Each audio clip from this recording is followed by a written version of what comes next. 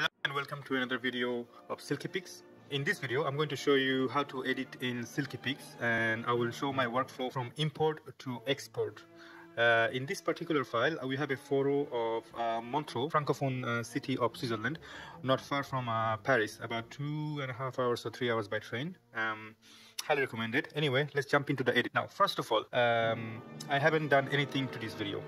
What I want the blue to be a bit more punchy, top of the mountain, a bit more visible, a bit more contrasty, but I don't mind having those mist because it gives a little bit more mystic character and I like it. However, there is a problem with it's not really straight, so I would like to fix that one too. So my workflow usually start with, I pick my color, that's the base. And good thing about the Silkypix Developer Studio, it will allow you to use Fuji's own simulations. So you can go to the, I'll restart again. You can go to the color, click color, not from this section because it's not there. You have to come to the profile, film simulation. I've taken this photo originally with Astia so that I can have a bit more, that was already preset. I might have forgotten to change it at the time of taking this photo.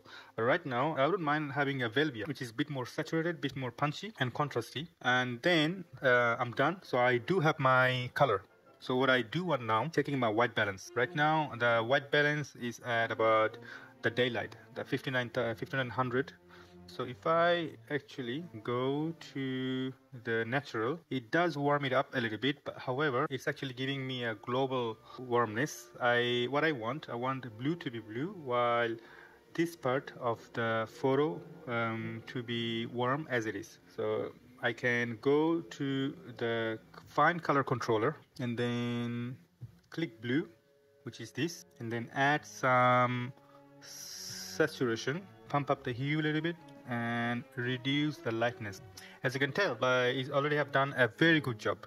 So we have done our step one, the color. Now, in terms of the exposure, fortunately, I've got nothing clipping. Yes, I do have a little bit of black here that's been clipping, which I assume this part.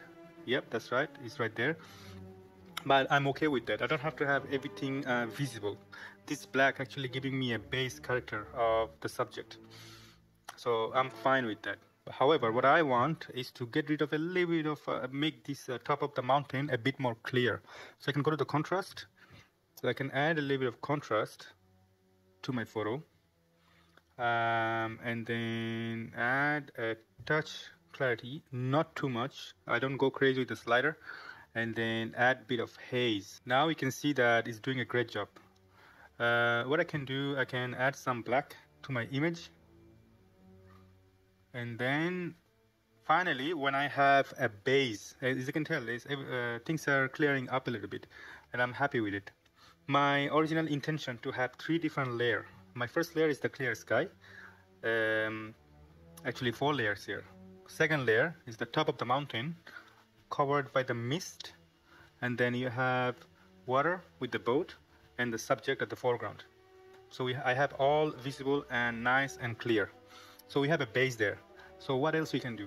We can, if you look at the histogram, here you have a little bit of gap, so I can turn on my warnings and then see what's missing. So my warning saying that my exposures are good. It did a very good job. It's nice and round. However, it's showing me that I lost a bit of information on that particular area. So if I choose, I can, right now I have to make a creative decision. Do I really want to recover the shadow from that particular area? Is it important? Or can I let it go?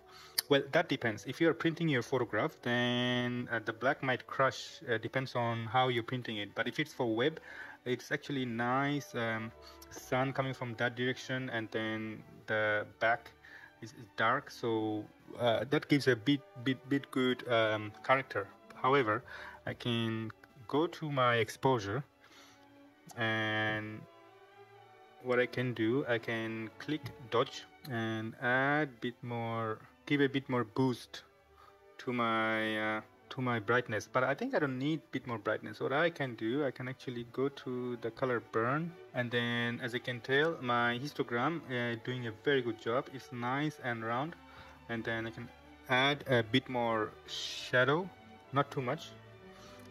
And honestly, I'm already happy with the result. I don't really need to play too much with anything else anymore. It has a brilliant base. Silkypix Developer also lets you do local corrections, so I can add a gradient filter and then go up right there, because my foreground is doing a good job. I'm happy with my foreground. However, I still want my top of the mountain to be a bit more well exposed. So I can, so that's it. So that's the part that I want to work with. So I can reduce, I can actually add a bit more lightness there. There you go. That's the part of the lightness, and I can add some saturation. So that's been more pop. And then, oh no, the hue, I don't touch hue at all. Maybe reduce about 2. So that's all right. And then add a bit more contrast. Probably, you know, I don't necessarily have to have a bit more light there, because it's good as it is. But the last thing I want to do is to pick my color picker, put the dropper there, and you can tell that's the color. So what I can do, I can go to the hue and make it bit more blue. Add some blue there as well. Right, so where are we? We have a blue sky, we have a warm mist, and we have the subject on the rock, and water and the boat. It's a brilliant photo as it is. No more retouching needed at this very moment. My blacks are alright. I can add some bit more black to give bit more punch, and that's it. So last thing I have to do here to make the photo a bit more straight, because you can see it's not really well aligned. I can go to rotation and shift lens, click this tool, and then make it a bit more straight. As you can see by the grid, it's not really straight. So what I can do, I think that's alright, guys. I think you did a good job. So last thing I have to look at is the sharpness. Because it's the raw photograph, we are obliged to add a bit sharpness to the photograph. I can go to the sharpening module, which is here, and then a natural sharp, that's fine. I prefer to add the normal sharp, which adds a bit more sharpness to the photo, a bit more strong, so I don't go crazy with the slider. And then there you go. I think that's about right. Doesn't need a bit more sharpening. Last thing I like to do, go to the development setting, and if it's a good image with 200 ISO and doesn't have any noise, I like to crank the demosaic sharpening all the way up as much as I can. The demosaic sharpening is the input sharpening.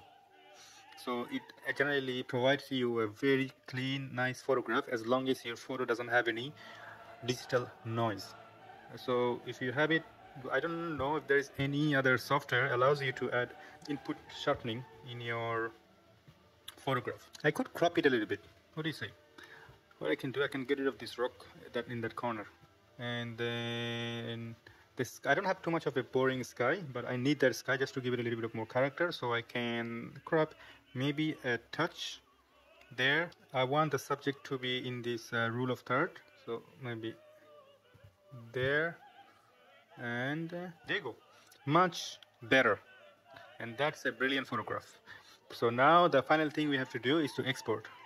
I don't have to do any kind of noise reductions. It's a very clean photograph, and I don't have to work with my distortion or vignette, because photo is just good as the way it is. Doesn't necessarily have to touch with any other tool.